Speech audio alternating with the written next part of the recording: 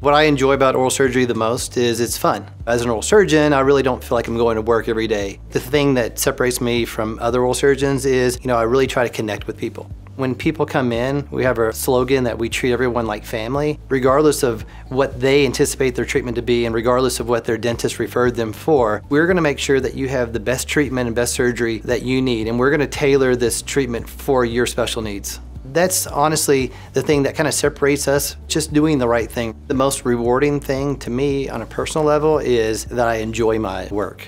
There's a lot of times I'm at work and I'm doing surgeries, I'm helping people. It's such an enjoyable experience to me. It's something I enjoy doing so much. I'll be one of those people who retire one day and say I never worked a day in my life.